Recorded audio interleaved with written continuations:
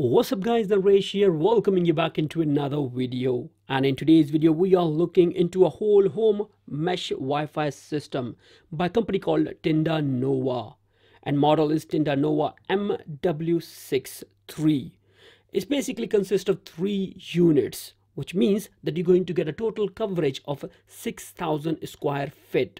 That's not that bad at all guys. It's quite a lot of area you are covering here.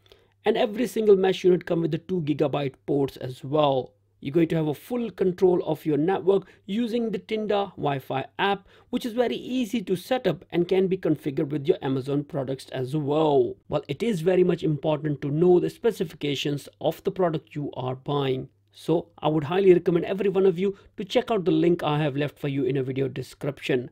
But for your peace of mind, let me tell you one thing very clearly. This mesh network supports 2 networks, 2.4 and 5 GHz, so all devices are fully covered. And with the help of this mesh network, you will be able to remove all your Wi-Fi extenders and a power line replacement with the very solid Wi-Fi connection, as well as you can use the 1 GB port available on each of these modules, straight powering your wired devices. The whole Wi-Fi mesh network is capable to support up to 90 devices. Well, that's a pretty big range, to be honest with you guys, and it will be perfect as well. Now this complete system is very easy to set up, and that's what I'm going to do in this video, helping you how to install the application, configure the whole shebang very easily. So let's not waste too much of time and straight away jump into the unboxing and see what comes with this Tenda Nove MW6 unit. You are getting one safety guide, one quick installation guide, 3 of Tenda Nove MW6 units. Now within the packaging you're also going to see RJ45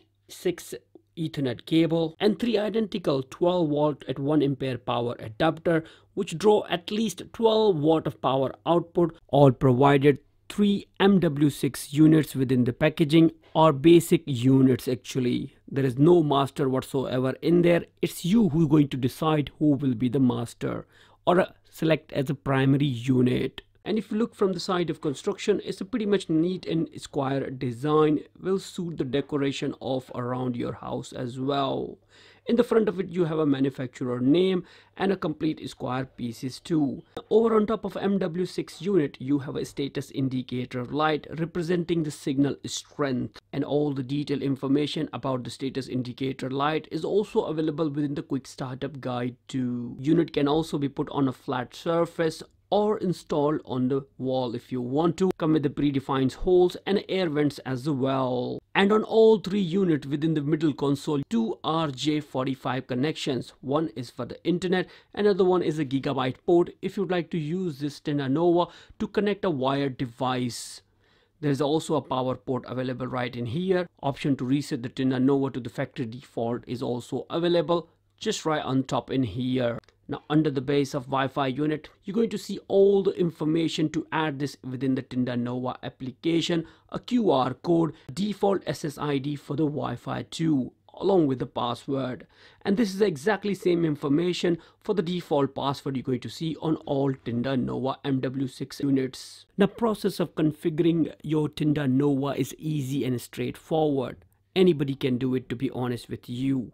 First thing you need to do is download the Tenda Wi-Fi application, available for Android as well as for iOS users. If you're on Android, by going into the Google Play Store and searching for Tenda Nove, simply install the application. And once the application is successfully installed, open it right from there. Now it's time to turn on only one of the Tenda Nove MW6 units, which is right in front of us. Now at this stage, if you like to connect internet connection to your Tenda Nove, you can do it too. Now if you would have connected the internet on your Tenda Nove, you will be able to see solid green light on the top of it, otherwise it's flashing. By using your application, click onto the Wi-Fi networks. Now within the list of Wi-Fi network, you should be able to locate Nove B958. It's the SSID which you have on your application. Now here you need to type in the password which is available on your unit. Now at this stage you need to make sure that your Tenda Nove is connected with the internet and the solid green light is available on the top of the unit too. Now click onto the setup button It's going to check up the internet settings are available and everything, which you can see is there. Click onto the next button again. Now it's time to give a name to your Wi-Fi network and change its password. Once password is given, click onto the OK button. It's going to restart your Wi-Fi network. Let it do it. And now you need to reconnect with your Tenda home, new SSID and the password which you created for it. Now once you're connected, if internet is available on it, you're going to say good, everything perfectly ordered. Now by going back onto the Tenda Wi-Fi application, you need to continue with the process by clicking onto the next. Now it's time to power up other Tenda modules and you just need to follow the application. We'll tell you what to do with it. I've just placed another module within the kitchen. It's about 5 meters away from the first power module. Let me power it up completely. And you can simply go ahead with the application as well. Wait for a couple of minutes if you want to. If you see the green light on top of the module, the way I can see it, simply go, yes, I see. And right within the application, straight away, you're going to see your secondary node, which is a second node available here. Now we need to install our third secondary node, which could be upstairs or actually 10 meters away from the master. And now it's time to install third and the last unit. Simply power it up, give it a couple of minutes, give a couple of minutes to unit to connect with the prime node. Once it's all done, you'll be good to go. And there we go. Now your setup is complete. Now it only took us a couple of minutes to set up whole Wi-Fi mesh network, and it's only been possible using the Tenda Wi-Fi application, which is very much user friendly and straightforward to work with. Now it's better to have a quick look within the Tenda application to see what it offers. On the main home screen, you're going to see the Wi-Fi units available in here, and you can actually give them the names too, where they are located. Like my prime unit is in my living room. I just selected it where it is available. So simply going in there, selecting one of the predefined, or you can actually customize it as well if you'd like to put a custom name on it. Now, let's suppose the secondary unit which I installed is in my kitchen. So I can just simply go in there, select the location and write down kitchen in here. Whereas my third unit, it is installed upstairs in my bedroom. So I can just simply tap them up and they are all done for you. Now whatever device will be connected to whatever network, you're going to see a mark right on the top of it. Like in the living room, because I'm using wired connections as well, all the devices wired and wireless are shown in here. You're also going to see devices shifting from primary unit to secondary units, like a living room to the kitchen. Now if you'd like to make any changes in the settings, by going into the settings tab, everything is well organized. Like to change Wi-Fi settings, where you have a quick access of changing its name or the Wi-Fi password, or by just enabling the guest network on a click of a button as well, rather than you sharing with them your own password. Then you have a parental control, which is one of the important and the one which I like the most about as well, where you can create the groups as well for your kids. What groups are connected to what kid, and you can specify and schedule their timings too. So they can have a limited amount of play time. Let's suppose how many megabits you wanted to give them just to play about, or how long you want them devices to be on. Next one is the internet settings, which is set by default to DHCP. You get a very much limited options in here. Then you have a QoS option, which is all to do with the sharing your bandwidth. By enabling it, you need to tell them what bandwidth you have, or you can do a test as well. And I would highly recommend to do this test when you are near to the router, so you can easily specify what bandwidth what device can have. Then you have an option for adding an extra unit of Tenda Nova to your network. At the moment of time, we have 3 in there. If you think your house is a bit bigger, you can add another module as well by simply going in here and powering it up, and off it goes. Roaming option. Option for fast roaming is also available. I have turned it on. After that, you have option of capacity oriented mode. That means if you got clients more than 30, make sure this one is enabled. I have got around 20 more devices in my house, so it's okay for me, to be honest with you. Smart assistant feature is also available, which I have turned it on as well. So as the port forwarding, make sure you can add some rules in there if you'd like to do any more changes in there. You also have a lane settings. What I meant by that, because you have got 1 gigabyte port available on each of the unit. So you can specify their network IDs and network addresses as well, so as the DNS settings and also your firmware updates too. By click of one button, you can check it that you have got the latest firmware available or not. For you to do, you can click onto the update now button. It's going to download the latest firmware and make sure it's all system ready for you. Now while it's doing that, you cannot do anything. Obviously your internet will shut down.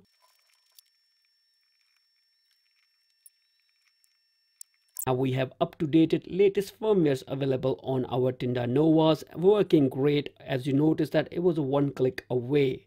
Now you can also schedule some maintenance as well. You might have noticed that your internet is getting slower. You can schedule it that it will actually reboot your device when you are sleeping. It's better that way. It is honestly recommended to reboot your devices once in a week for him to work or flash out anything outstanding in there or cache or something like that. Now honestly speaking, so far so good. The configuration process as well as the performance of Tenda Nova, what I have noticed up till now, is perfectly fine and suitable for my own usage.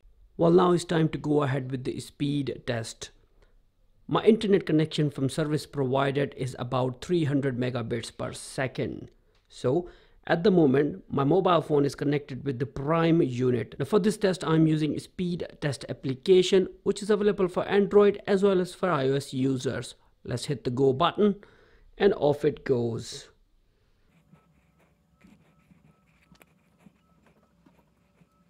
Well, that's not bad at all. I managed to get about 309 megabits per second in download and a 36.5 and upload. Very good, to be honest with you. But you have to remember that we are actually 1 meter away from the Wi-Fi unit. Well, now I am in my living room and we are still connected with the Prime unit. Let's do a speed test and see what we're going to get in here.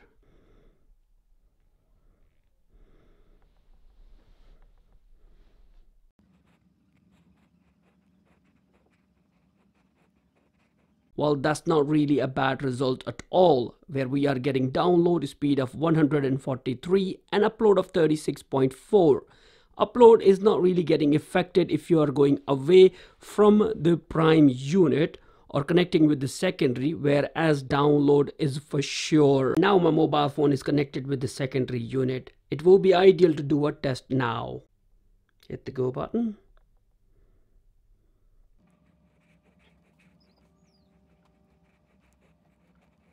And now we are getting download speed of 73.4 and upload of 36.2. So upload is not getting affected more or less, whereas download is. But having a download speed of 73.4 at another corner of your house with this mesh network, where with the standard Wi-Fi network you don't even get anything, it is an improvement. It is awesome, to be honest with you. Now if you look into the strength of Wi-Fi signal, which is most of the time full bars as well. Well, honestly speaking, it's been a while I have been using this Tenda Nova whole Wi-Fi mesh system. I actually gone for a little bit higher range module actually. You can go for the small one if you live in a bungalow or something like that, which will be much more suitable. Now, overall performance of this device was fantastic for me for sure. The range was awesome, to be honest with you. I never had a lack of any Wi-Fi signal throughout the whole house. Now, if I'm comparing its performance with my other Wi-Fi from my ISP provider, I have to admit it that, guys, this is way better for sure.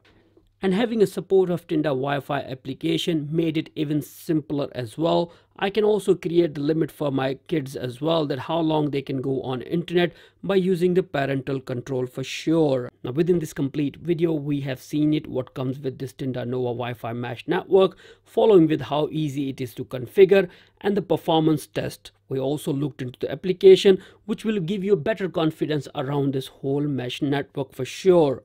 Now that will be all, guys. Thank you very much for watching this video, and to be honest with you, I would highly recommend to go for Tenda Nova. There's a trick of trade, let me mention to you all, guys. If you have got any other Wi-Fi networks running in your house, make sure to turn them off, because the interference for Wi-Fi network actually always slow down the Wi-Fi speed for sure. Now that will be all, guys. Thank you again for watching this video. Shall see you soon into another one. Bye.